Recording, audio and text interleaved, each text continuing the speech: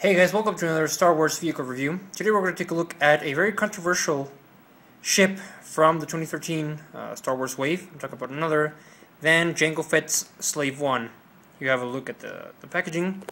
Slave One flying over Geonosian space. On the back we see some more pics of the ship and what you can do, and a small a description. It says it works with Saga Legends and Mission Series action figures on the bottom, which is kind of true, but it's kind of not true.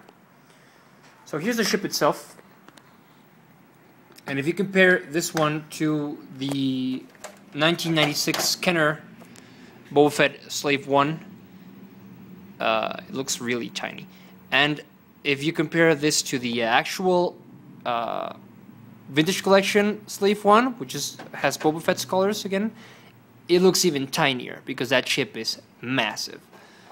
So I said it was controversial at the beginning of the video because some people hate it. Most people, I think. Some people love it. Me, I'm kind of in between. I personally got this ship because it didn't have a Jango Fett ship. I couldn't get neither the Clone Wars nor the Attack of the Clones ship, so I saw this one at Target on clearance for $13.98, and I needed a Jango ship, so I decided to buy it. But like I said, it looks really small. Here's the cockpit, not very well detailed, but it has some amount of detail.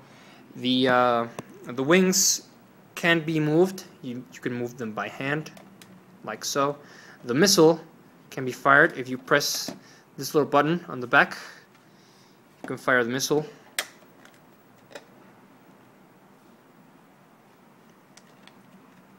Like so.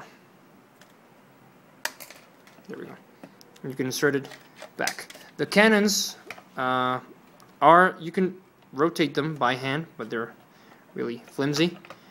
If you open the cockpit, you'll see some amount of detail in here. Hope you can see it. I'm not going to remove Jango Fett because it's a pain in the neck to get him in and out, but it has some, the cockpit has some stickers. Basically what I'm trying to say is not as detailed and as big as the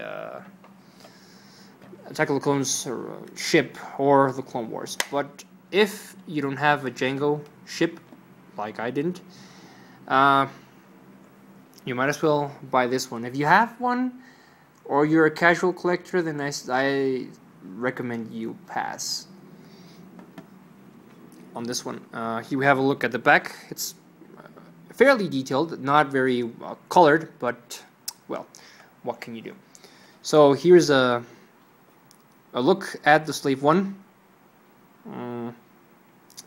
I got nothing else to say. It's if you're gonna buy it or not, it's entirely up to you. As you can see, I bought it and I'm okay with it. I finally have a ship for Jango to fly in.